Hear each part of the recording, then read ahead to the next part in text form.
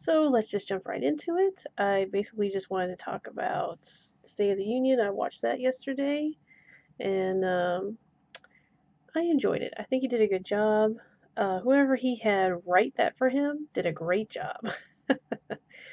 He did a good job delivering it. I'm very surprised. I've never considered Donald Trump someone who spoke very well or anything. I was surprised. He did a good job. So there are a few things in there that, if I remember correctly, were things I didn't agree with. He was talking about a $1.2 trillion to improve our infrastructure. I am not pro that. I don't think that the federal government should be doing that. I think if anybody is going to do that, it has to be government. It should be state.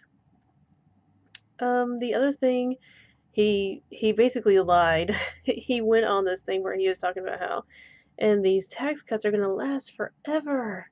They're not. They're only going to last 4 years. And I was disappointed to hear that come from his speech. I don't know if that was in his speech written or if that was just something that he said just because he was emotional or whatever, but that wasn't true. So I was not happy to hear that at all. He also, what I really, really liked about it is I've seen several State of the Union addresses, and almost no one brings in people from the country. And almost no one talks about how this is the country for the people, by the people, and that our job is to serve the people. So that message right there, like I said, whoever wrote that really understands pretty much what, America is about. It's about the people. Um, so I did enjoy that. I liked how he brought people in as he's doing his narrative, to give examples of why the whatever it was he was talking about was needed. He had the extra guy who was from North Korea, defected to South Korea, visited China, had all those problems. If you had seen it on Twitter, he was the guy holding the crutches. That just blew me away. That man's a very brave man. He's doing good work, and I hope he continues to do it. Let's see, what else happened? This is sort of off the cuff. I didn't write anything down. I didn't like all the, they're giving him a standing ovation every time he says something. That's annoying. I'm one of those people who's like, okay, okay, 3 times, and then let's finish it.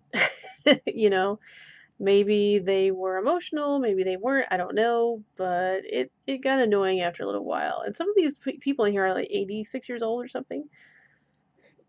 Excuse me. They need to be able to sit down. I brought some coffee with me today from the Dunkin' Donuts. I love Dunkin' Donuts. So, what did you guys think about the address that he made? What did you guys think? He did a good job? Do you think he covered things you wanted to hear about? Do you think he sucked? What did you think? Just let me know either at me on Twitter or let me know down in the comments. I have started. I did not. I said before that I was almost done with Thomas Paine's Common Sense. Well, when I went to open the book again, that wasn't true. So I did not remember that correctly.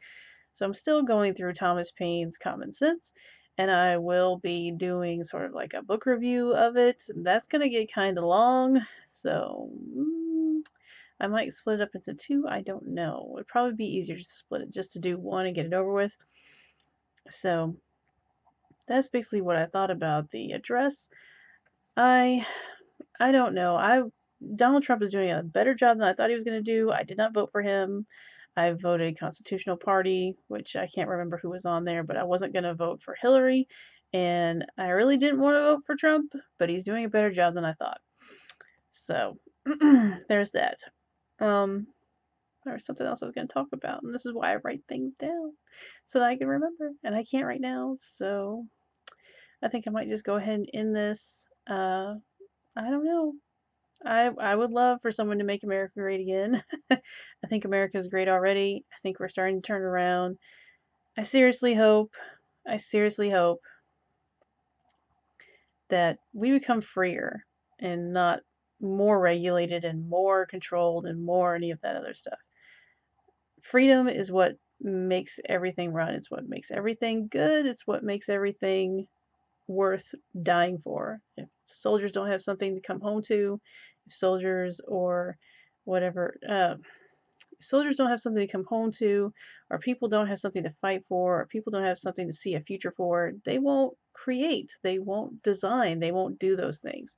So that's the way I see it, and I'm hoping we're headed towards a freer future. And that's all I've got right now, so I will see you guys tomorrow.